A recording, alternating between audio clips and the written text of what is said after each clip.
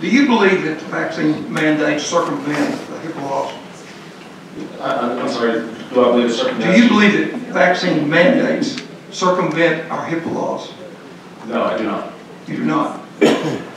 You've given us the worst case scenario here in your opening statement, but in reality, you have no certainty or surety that any of this will ever take place.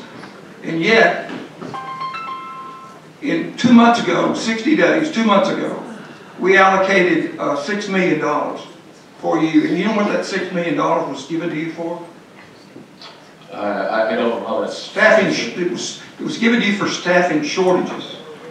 So you were given that money for staffing shortages. Why would you want to impose further hardships on people who refuse to take an experimental vaccine after they went through 2 years of living hell in the middle of one of the worst inflationary periods that we've had in this country over 30 years, and send them home right after the holidays, when you don't know for sure if we're going to lose any Medicaid or Medicare funding at all? Why would you want to do that? I don't want to do that. Our team members in UAMS are healthcare heroes. I'm extremely proud of the work that our team members have done. There are some members of our team who have differences of opinion about the vaccine. I respect that very much. And I hope that, first of all, I hope that there is relief from the final rule. But as a steward of the resources of healthcare in the state of Arkansas, I have to be prepared for that worst case scenario.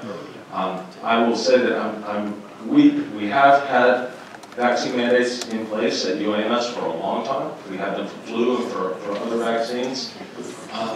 We have, I think, a very broad religious exemption that many of our team members choose to take advantage of.